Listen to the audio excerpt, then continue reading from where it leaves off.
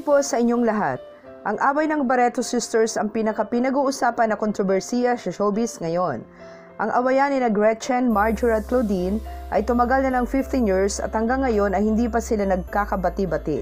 At mas lalong lumala kahit tuluyan ng pumanaw ang kanilang ama na si Miguel Barretto. Ang kanilang ibang kapatid na hindi pumasok sa showbiz, ang kanilang kuya na si Mito, 59 years old, Michelle, 58, Joaquin or JJ, 57, and Gia, 50, at magkakasunod naman na sina Gretchen, Marjorie at Claudine.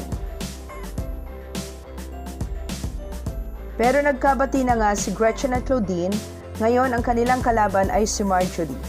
Na-trigger ang kanilang away habang nakaburol ang kanilang ama na pumanaw noong October 15, 2019. Ito sana naging daan ng kanilang reconciliation at isang tabi ang di pagkakaunawaan para sana irespeto ang pagpanaw ng kanilang ama, pero mas lalong naging malala ang kanilang pag-aaway. Noong October 16 nang dumalaw si Gretchen sa burol ng kanyang ama, ay nagkaroon ng komprontasyon si Gretchen at Marjorie na nangyari sa The Heritage Park, Taguig. Na-involve ang pangalan ni Alexandra Nicole Barretto, 26 years old. Si Nicole ay anak ng kanilang kuya na si JJ at pamangkin ni Gretchen, Marjorie at Claudine.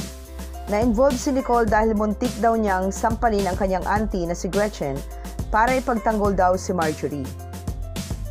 Pinaratangan din ni Nicole si Gretchen na nang-agaw ng kanyang boyfriend na ang tinutukoy dito ay ang businessman na si Atong Ang, na pinabulaanan naman ito ni Atong Ang sa kanyang interview.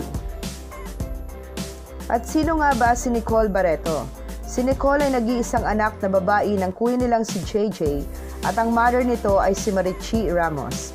Si Nicole ay panganay sa kanilang 4 na magkakapatid. Meron siyang 3 kapatid na lalaki na sina Anton, Andre at MJ.